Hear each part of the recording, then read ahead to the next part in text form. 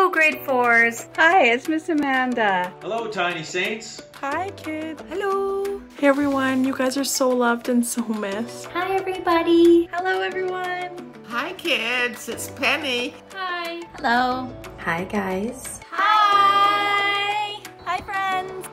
Hey, everybody. Hi, it's Miss Jessie. Hi. Hi, guys. Hi, guys. Miss Delane here. Hello. Hi, everyone. Hi, engaged kids. Happy Sunday, Tiny Saints. Hi, friends. I really miss seeing you at Sunday school each week, and we can't wait to get back to Sunday school. But we wanted you to know that we miss you, and we're praying for you, and we love you. See you soon. Hi, kids. Just want to say that we miss you so much, and we miss sharing all the laughs with you, and we love you guys. Bye. Hey, Tiny Saints friends. I'm Miss Shannon. And I'm Pastor DeAndre. And I hope you're doing really well. We're so glad that you're here today for Tiny Saints. Today we're going to discover that Jesus' power takes action. By that, I mean action on our parts. Oh, yeah. To get started, let's talk about God sightings. How did you see God at work this week? How about you, DeAndre? How did you see God at work this week? I think, for me, we were doing VBS this week and filming, and that was really hard for me because I never did VBS before. So I needed God's help in that. It's awesome. Now it's your turn. Pause the video and give each person a chance to share a God sighting. And then grab a sheet of paper and a pen and a Bible if you want to follow along with us today. Those are the only supplies you'll need. Thanks for sharing. I love watching for God. And I also love exploring God's amazing word with you. Today's Bible story comes from the book of John, chapter 5. So I'll give you guys a few minutes. Grab your Bibles. Maybe ask your mom where the Bible is. And I'll wait for you guys to go to John chapter 5. Sweet. So John chapter 5, verse 1. You guys can follow the story along with me. We go to 1 to 9. This story begins in Jerusalem. And so in Jerusalem, there's this big pool called Bethesda. And in it, there's a lot of sick people laying around the pool. Because here's the thing. Back in those days, they believed that the Spirit of God was in the pool when it was bubbling. And so when the pool began to bubble, people would race to the pool, and the first person that gets in the pool would be healed. That's so cool. Right? And the Bible says that there were some blind people and people that can't walk, and there were paralyzed people there too. So all the sick people would be waiting and waiting and waiting there for the pool to bubble. So one day, Jesus was walking by a man he saw laying there. And Jesus is God, so he knew that the man was sick for 38 years. It's a long time. It's a long time to be sick. Yeah. And he couldn't walk. And Jesus asked the man, would you like to be well? And reading that, I was like, of course Jesus wanted to be well. But this is the crazy part. The man replied, I can't. That's crazy. And he said, I can't. Sir, I have got no one to put me inside the pool. And he said, everyone goes to the pool and gets to the pool way, way faster than I do. So when Jesus asked the man if he wanted to be healed, instead of saying yes, the man said, I can't. I know. But thankfully, Jesus didn't leave him there. And he said, get up, pick up your mat, and walk. And instantly, the man was healed. So cool. Why don't we try it, my friends? Why don't you get on the ground and pretend that you can't walk? And so the man picked up the mat and began to walk. Jesus healed him.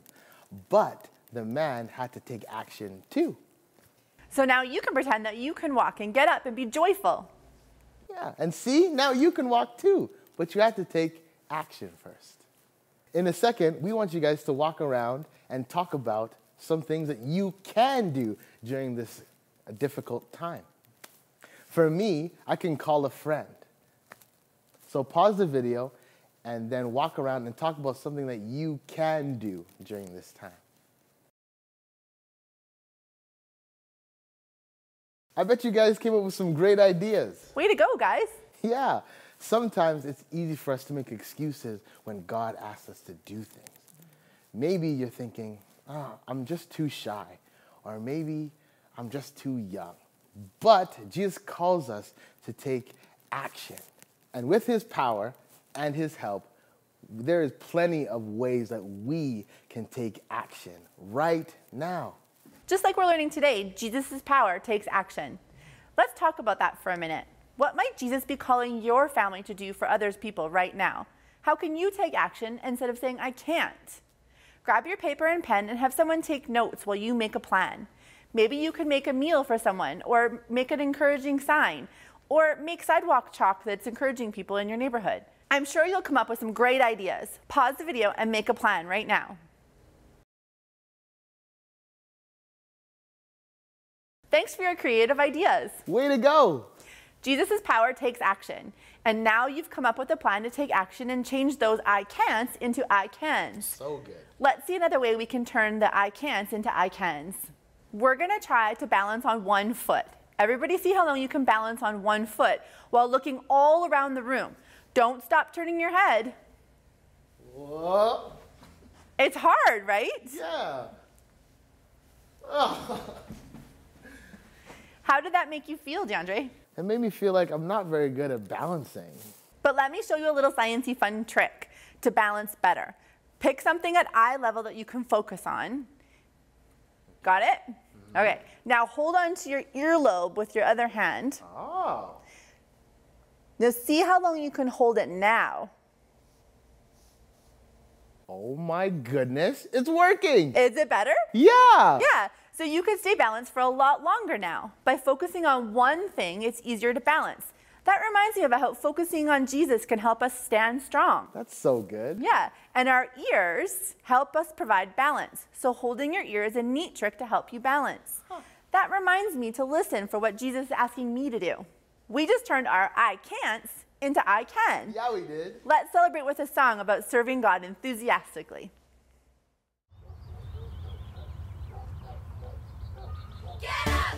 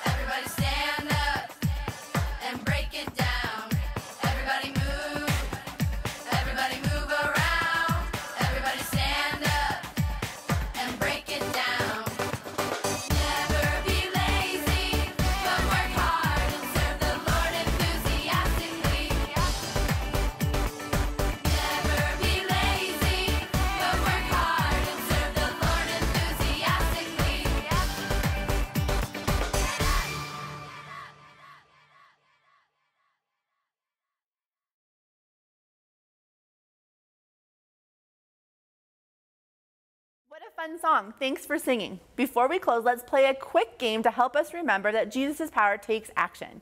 Get ready because this is an action-packed game. I'm excited. Remember how in our Bible story, the first person into the pool would be healed?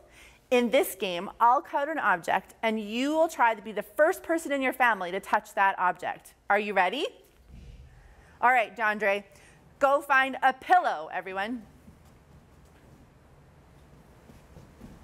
Great. Now find something electronic. Now go to a wall. Now touch a light switch.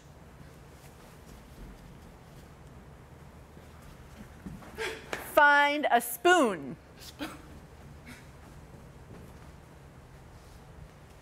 Now find a water faucet.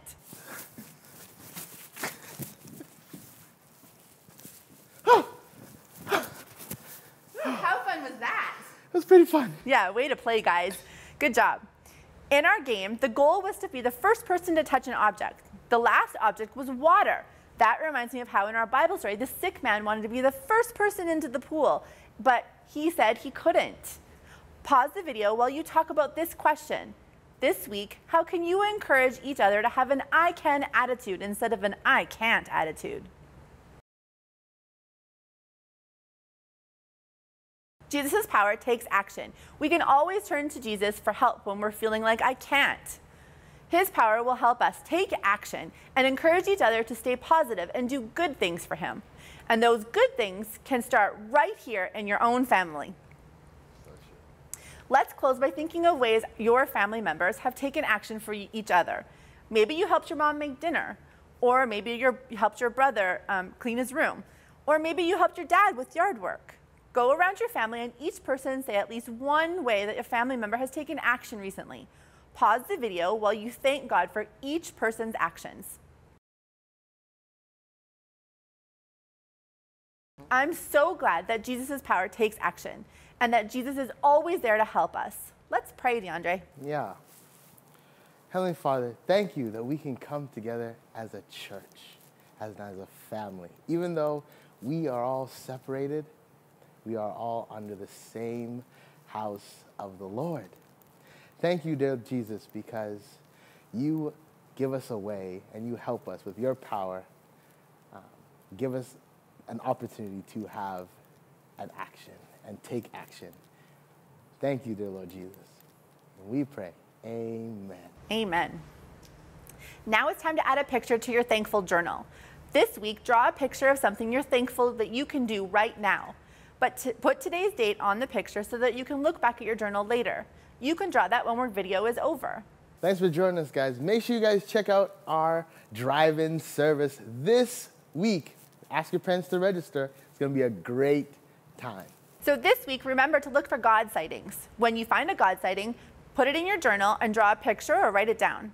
I can't wait for you to share your God sightings with us next week. See you then, and remember, Jesus' power takes action. See ya.